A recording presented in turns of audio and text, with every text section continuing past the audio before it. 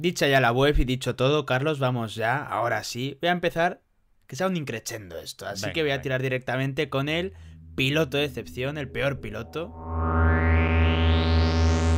Pérez. Carrera lamentable y apestosa de Checo Pérez. Sin más. Y fin de semana. O sea, es un fin de semana y ahora, que igual te ganan España, vale, me da igual, por lo que sea, simplemente tú Has hecho un estás cero. Has hecho a un cero en años luz Mónaco. de Verstappen, igual Verstappen, ojalá que no, pero te quedas segundo y punto, y la realidad es que tienes a Fernando Alonso con un coche infinitamente inferior a 12 puntos. Eres ridículo. Eres enano. O sea, ya llevas... Es que este dato también es importante. Alonso lleva más carreras en el podio que Sergio Pérez. Sí. Circunstancial, lo que tú quieras, pero ¿quién es el regular aquí? La carrera de Sergio Pérez es malísima. No, es que salía último. Ya. Es que salir último en Mónaco es muy difícil. Ya. Ya. Te estampaste en Q1, desgraciado. En Q1. ¿Por qué salías último? Hostia. Que todavía es que... No quiero decir mexicanos. ¿Todavía he visto a chequitos, mira, me gusta la expresión. A chequistas. Que yo no sé qué carreras ven. O sea, o que sinceramente... Me da pena porque lo que me indica es que el día que Sergio Pérez se retira no van a volver a ver una puta carrera de Fórmula 1 en su vida. Que también alonsistas de este tipo hay miles, ¿eh? Pero me da pena que sea así. Claro, y sí. que no hayan aprovechado de tener un grandísimo piloto, porque lo es, para engancharse a la Fórmula 1 de verdad. Porque que a mí me digan que no, es que se distrae. Joder, pues qué malo hacéis a vuestro piloto, que decís, no, como salía uno de boxes, se ha pasado de frenada. Es tonto. O con un coche infinitamente superior, si te distraes, te vas a Santa Devota a rezar. Y te dejas de tonterías. No, es que lo habrán saboteado. Lo habrán saboteado. Y al final de la semana tendremos alguna explicación, seguro. De algún iluminado. No, sacará. Es que... Pero la culpa es de la gente que les cree y ya no solo de los que les cree. Que a mí me ha pasado... Esta semana no va a pasar porque... Y si lo pasa... O sea, si se les ocurre algo para justificar a Pérez, yo me levanto, les aplaudo y digo, hostia, como analistas de Fórmula 1 sois una puta mierda. Pero como creativos, sois los goats de esto. ¿Sabes Pero, lo que o sea, va a también decir lo mucha digo. gente? Y ya lo está diciendo. Que el ritmo de carrera de Pérez no tenía nada que envidiarle al de Verstappen. Y que de hecho, Pérez rodaba durante muchas vueltas 2 segundos más rápido que Verstappen iba en aire limpio y tiene muchísimo más mérito lo de Pérez. No. Tururú, tururú. Es mentira, es otra mentira. Y nos la van a colar, nos la van a intentar colar. Por eso decías, seguro que tal, no sé qué, y espero que la gente no lo compre. La gente lo va a comprar porque ya lo están comprando, ya lo están vendiendo. Pérez tuvo una carrera de piloto amateur, de piloto desesperado, de piloto que comete errores en cada vuelta, de piloto que no sabe marcar los tiempos. Antes hemos hablado de Lance Stroll y de que gracias Stroll porque nos has dado espectáculo y gracias Magnussen porque nos has dado espectáculo. Sí, pero ellos también cometieron muchos errores, también merecen palos. Pero es que Pérez se supone, y yo llevo 2 semanas o así diciendo que no creo, se supone que está en lucha por el Mundial y ya está a 39 puntos por este fin de semana dantesco que se ha marcado en Mónaco. Entonces, no sé, pues sí, también nos dio espectáculo. En ese sentido, gracias, Checo Pérez. Pero que nos estamos quedando sin Mundial. Nos estamos quedando sin Mundial por culpa de este tío. Entonces ya está bien con las especulaciones y los sabotajes y las tonterías. Y ahora saldrán un montón de podcasts ahí intentando rascar viewers y rascar oyentes de aficionados de Checo Pérez. Porque otra cosa no, pero son una legión. Pues yo qué quieres que te diga, yo no tengo el cuajo para salir aquí y decir que en Red Bull son unos cabrones porque es que a Checo Pérez no le dejan pelear por el Mundial. Es que este fin de semana, ya lo sabíamos todos, ¿no? Pero este fin de semana se ha vuelto a demostrar que no es así, que simplemente Checo Pérez no está a la altura de Max Verstappen, ni está a la altura, si me apuras, de Fernando Alonso, que está a 12 puntos de Checo Pérez, cuando Checo Pérez lleva uno de los coches más dominantes de la historia de la Fórmula 1. Como Checo Pérez, si sigue en el orden de los equipos así, no sea subcampeón, para matarlo. Hombre, a ver, yo creo que será subcampeón si no cambia mucho la cosa. Ahora, como no lo sea, se tiene que retirar de la Fórmula 1, y lo digo así sin paliativos. Y si su padre quiere decirme que le quedan 15 años de Fórmula 1, pues que me lo diga. pero si no consigue quedar subcampeón con este coche, se tiene que retirar de la Fórmula 1. Bueno, eso habría que verlo porque yo creo que este tío en cualquier equipo de zona media aportaría muchísimo. Sí, claro que tiene el nivel, pero hostia, igual que un Bottas de turno. Es un ridículo del que no te recuperas. Pues como los hacía Bottas y sí que se recuperó de esos ridículos, también te digo. Bottas consiguió ser subcampeón, veremos si Sergio Pérez lo consigue en algún momento. Dos cositas. Y en una te voy a exigir directamente porque ahora me vas a decir, bueno, y en ese barco también estaba, pero, no. Quiero que te subas a mi barco. Quiero que te subas. ¿Qué barco? O sea, a ver, ¿de qué me vas a acusar? ¿De qué me vas a acusar? No te voy a acusar de nada, simplemente te estoy invitando a que, si no estás subido ya, que yo creo que a estas alturas sí, que te subas directamente. O sea, yo te tiro la mano, súbete. Ahí va la red. Arriba. ¿Quién es el que más oportunidades tiene de ser subcampeón del mundo? Sergio Pérez, porque tiene el mejor coche. Pero creo que a estas alturas ya nadie tiene que tener dudas de que si alguien, aunque sea remotamente imposible, como ya dije, el principal candidato a ganarle el Mundial a Verstappen, por no decir el único, es Fernando Alonso. Hay más opciones, por muy remotas que sean, de que Fernando Alonso te gane el Mundial de que te lo gane Checo Pérez.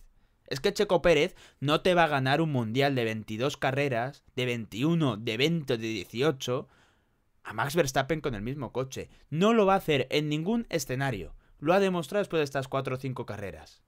Y después de actuaciones muy malas. Eso sí, Fernando Alonso tiene opciones, un 1%. 2 DNFs, 3 DNFs, de repente unas mejoras que funcionan. Es que es más posible. Antes te gana el Mundial Alonso que te lo gana Checo Pérez, estando Verstappen de por medio. Yo te digo lo que te dije la última vez que salió este tema, que dentro de las posibilidades veo más probable que Checo Pérez gane el Mundial, porque si Alonso dices que tiene 1% de posibilidades, yo creo que hay más posibilidades de que, por ejemplo, Verstappen se parta la pierna y se pierda 6 carreras. Es que te digo una cosa. Es que Verstappen para mí se esa parte es la la pierna única. y se pierde 6 carreras. Y a lo mejor gana también. Y te gana igualmente el Mundial a Checo Pérez. Pero ver, es más, no lo sé, pero vamos, que lo que hablábamos antes y lo que repetimos tantas veces de demos mérito a lo que hace Verstappen con el mejor coche, demos mérito a lo que te hizo Hamilton con el mejor coche. Yo creo que igual al final la diferencia es tan grande que sí que podría darse.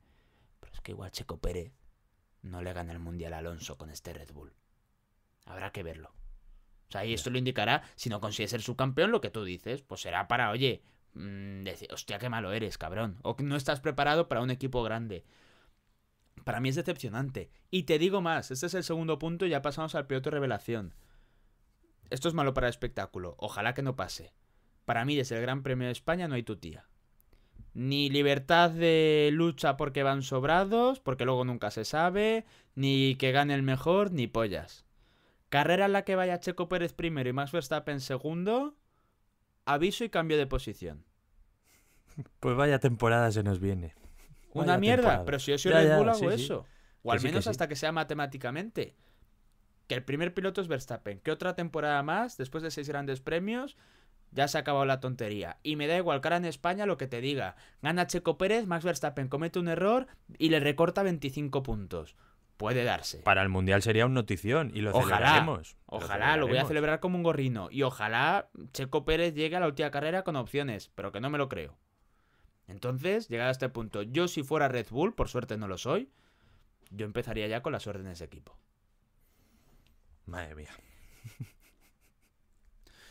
Es que tú de jefe de equipo serías un terrorista, ¿eh? Y es más, para la siguiente temporada, si este Mundial te lo gana Verstappen con holgura, tiene que haber órdenes de equipo en Red Bull, no desde el 6º Gran Premio.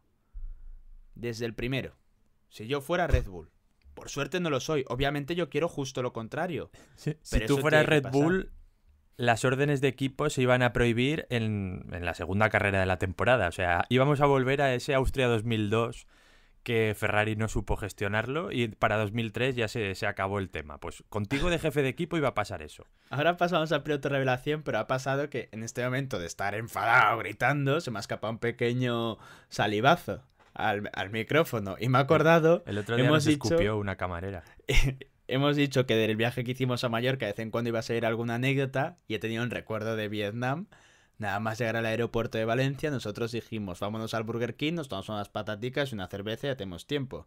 Una camarera no muy... En general nadie de este viaje estaba muy en sus cabales. Toda la gente que nos fuimos cruzando. Se nos puso a hablar, nos dijo... Bueno, para empezar, pedimos creo que 3 cervezas y dijo... ¡Que sean 4! Como ya... poniéndose una. Le da carisma. Y mientras ofrecía las patatas y tal, que por cierto, muy maja, nos hizo ahí una mezcla de los 2 tipos de pataticas que hay ahí, de repente suelta. ¡Hostia! ¡Menudo perdigonazos he soltado! Y nosotros tensos, cagados, porque no nos habíamos dado cuenta, diciendo, hostia, a lo mejor llevamos babas en algún sitio del cuerpo. De caracol. Piloto revelación, que no fue un caracol precisamente, fue un velociraptor. Piloto revelación. Ocon. Os lo dijimos, os avisamos, dadnos la razón. Fila India a pedirnos disculpas a Fila nosotros. India. Como cuando los curitas dan la comunión, pues nosotros vamos a iros dando el perdón por estas injurias que habéis hecho durante tanto tiempo. A nosotros y al piloto español Esteban Ocon. Correcto. Venga. Discúlpense todos, voy a dejar 2 o 3 segundos de silencio para que digáis, perdón, Sí, no, o sea... V9, teníais razón, 1, 2 y 3. Bueno, espero que lo hayáis dicho todos, espero Seguimos. que todo el autobús lo haya dicho, por cierto. Y nada, pues Ocon está ahí. El último podio, claro, Aston Martin ha jodido este dato, pero el último podio ajeno a Ferrari, Red Bull, Mercedes y Aston Martin era Norris en Imola del año pasado. Sí. Pues haya vuelto al podio. ¿Y el Carrerón, anterior? el anterior Quizás sería era Alonso en Qatar. Alonso en Qatar 2021. Sí. Sí. Manda cojones que también en una carrera donde yo dije que iba a haber 8 equipos destacados que podían luchar, no sé qué, el podio te lo haga Alpine. Es que no doy una ni sin querer, macho. Cositas. Pero bueno, ya tocaba. Yo me alegré bastante por el podio de Ocon. Más que nada por ver a alguien distinto en el podio y ver a alguien haciendo una gran carrera, porque hemos metido muchos palos y muchos errores y demás. Ocon tuvo una carrera, hubo mucha coña y yo el primero, levanto la mano, cuando se hizo oficial la sanción a Leclerc y me di cuenta, hostia, Ocon sale detrás de Alonso, este tío se va a hacer el héroe. Ocon es un poco ese piloto que decías antes, ese perfil de piloto que a veces se cree mucho mejor de lo que es, y eso le ha pasado malas facturas. Yo sinceramente estaba muy cagado con que en la salida se intentara hacer el héroe, intentara ponerse segundo, incluso primero, y acabara eso en accidente. No lo hizo y al final fue Sainz, el de la cabeza amueblada, el que se desesperó con Ocon y el que dijo por radio: vamos a apretar a Ocon a ver si se le desgastan las ruedas y aprovechamos. Y 10 segundos después casi se lo lleva puesto. Bueno, se lo llevó puesto, pero Ocon tuvo suerte de que eso no le dañara. Hizo una gran carrera, la cabeza abajo, buen ritmo. A ver, perdió bastante comba con Alonso, pero es que Alonso es Alonso y por algo vamos a hablar de Alonso. Bueno, ya has hecho el spoiler. La carrera de Ocon me parece magnífica. ¿Quién será el mejor piloto? Piloto del día para el mundo formulero ha sido Ocon. Y merecido. El piloto del día. Y merecido. O sea, nosotros sí que es verdad que Revelación se ajusta mucho mejor al tío que se sube a un podio muchísimas carreras después y con un Alpine en Mónaco. Hace una quali, si no perfecta, porque perfecto es el que hace la pole, vale, te compro esa premisa, pero casi perfecta o muchísimo más sobrepilotando de lo que te podía dar un Alpine, una vuelta suicida, que era o la hago o me voy contra el muro. Bueno, es que si Verstappen se llega... Bueno, en ese momento ya la tenía Alonso en el segundo intento, pero que si llega a haber una bandera roja... Hubo una circunstancia Ocon que sale podía de haber pole. hecho la pole. Ocon sale de pole, sí. Y pásalo, luego coges y lo pasas, a ver qué habría ocurrido. Para mí lo hace muy bien todo el fin de semana, para mí es de piloto grande, y de que Alpine, le hemos criticado muchas cosas, creo que no ha hecho una buena temporada de momento.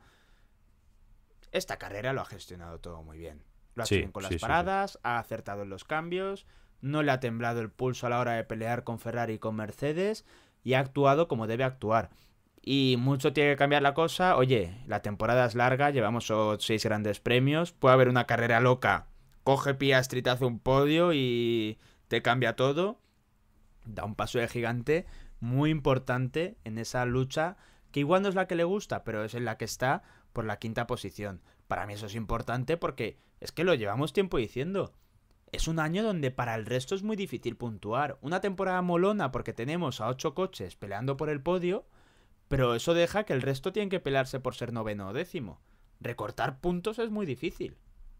Y más si no pasa nada. Fin de semana que ha pasado algo, Alpine está ahí. Prometió podios, es tramposo, pero si fuera ellos, a la hora de irme con las empresitas que se anuncian con ellos, ir a los inversores, diría, oye, ¿ves cómo sí que hacemos podios? Podio en Mónaco, ojo. O de cara a esa posible venta a un fondo de inversión, oye, que mira, estamos mejor que Mercedes y Ferrari, chavales, que estamos en la lucha por ganarlo todo y con motor propio. Y en términos de rendimiento y tal, yo ya os dije que Lauren Rossi, Safnauer, De Meo lo están haciendo lo peor posible. O sea, no se puede hacer peor. Y lo siguen haciendo, ¿eh? Y lo siguen haciendo. O sea, este podio no lo salva. Pero que sí que es verdad que el rendimiento del coche durante la temporada ha habido carreras donde estaban en lucha con los Ferrari, con los Mercedes, incluso con los Aston Martin. Esto con más asteriscos. Pero que es que ya van a Australia, en Miami también estuvieron en esa lucha, aunque acabaron cayendo un poco. Y en Mónaco ya hemos visto dónde ha acabado Ocon. Pueden, si evolucionan bien durante la temporada, pueden estar ahí y dar sorpresitas. Veremos. O sea, es que nosotros hemos defendido más de lo que deberíamos, te diría, a Alpine. Pues nos colgamos la medalla. Un último comentario respecto a Ocon. Ventajista más no poder. Yo no lo descarto para ningún asiento en el momento en que haya una silly season un poco loca. Él no se cierra puertas. Tiene que conseguir algo de regularidad. Eso sí que es verdad. Sí, muy bien. Pero como mira, el año pasado. Voy a ser muy claro. Yo sí soy Mercedes. Antes te ficho a Ocon que a Leclerc. Si tú apuestas Russell. Vale, lo de Russell, sí. Lo de si tú apuestas Russell, sí. Aunque si tú apuestas Russell, te ficho tú pon a Ocon. Que esto también creo que cuenta. Esto también creo que cuenta. Tú pon a Ocon de compañero de Russell. Habría muchas circunstancias que se podían dar. Creo que Leclerc se portaría mejor. Veremos. Sería bonito en cualquiera de los dos casos. Ojalá una silly season siempre apetece, aunque dejarnos un poquito de tiempo, que ya bastante tuvimos el año pasado. Vamos al mejor piloto, que igual os sorprende. Mejor piloto, Alonso. ¿Cómo puede ser que haya sido el mejor piloto Alonso, Manuel? Pues siendo posiblemente el mejor piloto de la historia. ¿Ganó? No. ¿Tuvo una ventana de oportunidad para ganar? Sí. Lo analizamos en el rebufo. Lo vais a tener disponible desde el lunes 29 de mayo. O sea, igual en el momento en que habéis llegado aquí, ya está publicado también. Podéis iros directos a escucharlo y nos apoyáis, como ya sabéis, y seguís contribuyendo al proyecto V9. Respecto a su fin de semana, yo te decía lo del sábado. Para mí ha quedado que puede ser malo en el largo plazo para la temporada, demostrado que Red Bull en Mónaco también era el más rápido. Y para mí hubo un comentario que me gustó mucho, que hizo Tony Cuquerella, que se mostró muy optimista todo el fin de semana, que dijo, es que el Red Bull sigue siendo 3 décimas más rápido que el resto, por mucho que esto sea Mónaco. Pero en Mónaco, o sea, las circunstancias, porque Alonso sabe que por manos puede recortar esas 3 décimas respecto a Red Bull. Y la realidad es que en carrera, que sí, que ya analizaremos que con la lluvia, que con no sé qué, podría haberte ganado. La realidad es que en pista limpia, Red Bull era 8 o 9 segundos más rápido. O sea, le sacó 8 o 9 segundos con relativa ventaja y con un medio que no degradaba. O sea, era muy superior. Y con ese coche que realmente era tan superior en Mónaco, se queda menos de una décima. En quali. Es que es una barbaridad. El fin de semana de Alonso es una barbaridad. Para mí eso lo demuestra. Y que no comete ni un solo error. Que ya no es solo que se queda a 8 segundos de un coche muy superior, pero pese al error, si quieres comentarlo, que lo diremos en el rebufo, pese a todo, es que le mete 20 segundos al resto. ¿Qué haces con eso? Es una locura. O sea, ya habíamos hablado de que Verstappen en este caso es el piloto que gana la carrera, es el piloto que hace la pole con esa vuelta bestial, es un piloto tocado por la varita, lo hemos dicho, y el gran mérito de Alonso este fin de semana es haber hecho que parezca que el Aston Martin podía estar más cerca de Red Bull que en Miami. O sea, el simple hecho de haber amagado con luchar por la victoria, de haber tenido esa ventana de oportunidad, de que se esté hablando de que la victoria estaba ahí. te hace ver que la carrera de Alonso y el fin de semana de Alonso es de auténtico genio. Otro con la varita y tal, pero no voy a repetir ese discurso.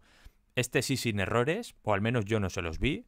Verstappen sí que tuvo un error que le pudo haber costado caro. O sea, al final, si rompe un poco la dirección ahí en Portier, se le jode la carrera a Verstappen. Fernando Alonso tuvo un fin de semana brutal.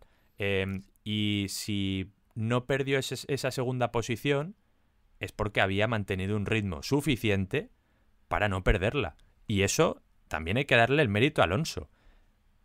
Es que poco que decir de este tío. Es que, ¿qué cojones es este inicio de temporada de Fernando Alonso? ¡Qué barbaridad! Y con Parad a pensar. Es que lleva 5 podios de 6 y la otra carrera fue un cuarto puesto en un fin de semana de minimizar riesgos.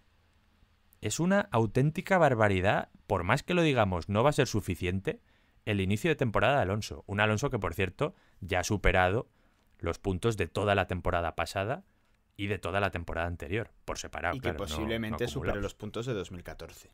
2014 creo que hace 160 puntos. Pues no tardará mucho en superarlos. O sea, al final, en 12-14 carreras lo puede hacer sin ningún problema. Sería una buena puntuación, quiero decirte. Veremos si, por ejemplo, se puede poner a una altura, lo dudo más, de un 2013, pero es que están números, siguiendo con esto de podio. Bueno, 2013 son 242 puntos. Sí, pero tú haces el cálculo, si sigue simplemente sumando podios en todas las carreras, llega. Es que se puede plantar en una de sus mejores puntuaciones de la historia directamente. Es una salvajada.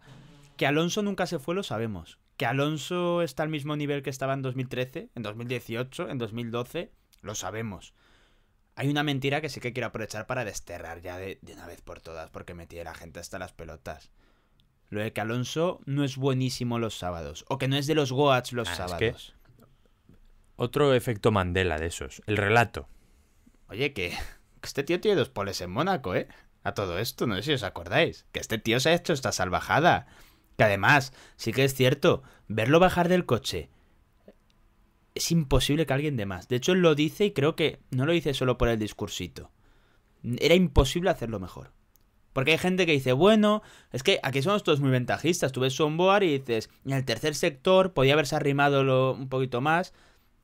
No, o sea, en el tercer sector, Aston Martin era el peor coche de la parrilla, por circunstancias, porque sobrecalentaba neumático, llegaba reventado a ese tercer sector. Era imposible hacerlo mejor ahí. ¿Se podría haber pegado más? No, es que no es tan fácil como eso. Porque es que, claro, si hubiese llegado con los neumáticos idóneos, pues entonces tendría la pole. Porque sacaba 2 décimas en el primer y en el segundo sector. No es así de fácil todo. Su vuelta es insuperable. Lo hizo genial. Analizaremos, lo vuelvo a repetir en ese rebufo, circunstancias que se dieron. El easy, vamos a analizar. Easy, que es normal que el easy te deje un poco amargado el fin de semana. La 33 va a llegar. Lo analizaremos ahí, pero la 33 no sé cuándo. Ojalá a mí sea es que en me España. jode, o sea, yo sigo pensando que va a llegar, pero me jode porque antes de la carrera, y de hecho ya lo dije el jueves, tenía el tilín ahí de que iba a llegar este fin de semana y he acertado la forma en la que podría haber llegado, de hecho. Me jode porque no ha llegado, efectivamente. Pero es que sabía que podía hacer esto. Y cuando sabes que Fernando Alonso puede hacerlo, enciendes la tele, lo ves y el tío lo hace, te sientes más listo. Fernando Alonso es un poco el Nolan de la Fórmula 1. Te hace una película, se cree muy inteligente y va de sobrado y todo esto, pero te hace sentirte listo a ti, siendo un tonto de mierda como eres. Pero tú lo ves y dices, joder, es que lo sabía que no me iba a fallar este tío. Sabía que en esta curva y en esta iba a sacar las décimas y a ver si el domingo tal... Es ese perfil de tío, de saber exactamente, de no cometer medio error, te da lo que te esperas. O sea, yo me acuerdo siempre de los memes estos de comparación entre tener novia y Fernando Alonso. Y te sale Aitana, te sale Aitana y al lado Alonso y te dice... Bueno, igual me lo pienso, ¿eh? No, yo no me lo pienso, pero bueno. Te dice lo de... Te rompe el corazón, no sé qué, no sé cuántos, tal... Y siempre sale ahí lo de Fernando nunca te falla, siempre está ahí, la 33, no sé qué, no sé cuántos. Parece tontería, y de hecho lo es, pero es que es verdad, no joder. Tanto. O sea, es que Fernando Alonso te alegra la vida, Todos somos más felices gracias a este tío, a pesar de las desgracias que ha tenido en su carrera, pero bueno, ese es otro tema. Disfrutemos ahora que podemos y va a llegar la victoria, coño, es que va a llegar. Y ya por ir cerrando, que en el arrebufo iremos hablando muchísimo más de Fernando Alonso. Yo antes lo he indicado como el capitán del barco de Aston Martin. Lo amplío, es el capitán del barco de la Fórmula 1 en España. Tenemos la obligación de que si él nos dice una cosa, moralmente estamos obligados a seguirle. Y ahora habrá gente... Sí. Dictadura fascista directamente. Estamos obligados a seguirle. ¿A qué me refiero con esto? Por no plantarlo tan de un futuro distópico y dictatorial. Por mucho que estemos decepcionados de que se ha escapado la 33, de que igual hasta Hungría no podemos soñar otra vez, creo que llegará en España. Y además a nivel relato, sería brutalérrimo que llegase en España. De locos. Más allá de esto, si Alonso está tan puto enfermo de que en la época de Honda, a la que caían 4 gotas, a la que había 2 abandonos, a la que iba el coche medio bien en Hungría o en Mónaco, él se creía que podía hacerte podio y te hacía salidas como las de Singapur. Si este año Fernando Alonso te dice que en 2010 y 2012 no tuvieron el mejor coche y estuvieron a punto de ganar el Mundial, si te dice eso, tú estás obligado a confiar en que es posible ganar el Mundial hasta que la clasificación te diga lo contrario. Y de momento la clasificación no te dice lo contrario, te dice que estás a 50 y pico puntos, que sigue siendo posible. De que si, por ejemplo, en España, Verstappen, como él ha dicho, tiene un abandono y tú ganas, te plantas a 20 y muchos. Yo lo siento mucho. ¿Que va a ganar el Mundial Alonso? No me jugaría ni un euro. Ni 2 céntimos, porque creo que no lo va a hacer. Pero yo estoy obligado a confiar en ello. Y creo que todos estamos obligados a confiar en ello. Cualquier persona que escuche V9 está obligada a confiar en ello. ¿Llegará? No lo sabemos. ¿Apostaría a ello? Por supuestísimo que no. Cada fin de semana que pase, y mientras la clasificación diga lo contrario, estamos obligados a confiar en Fernando Alonso, porque Fernando Alonso nos ha hecho tener Fórmula 1 en España, nos guste o no.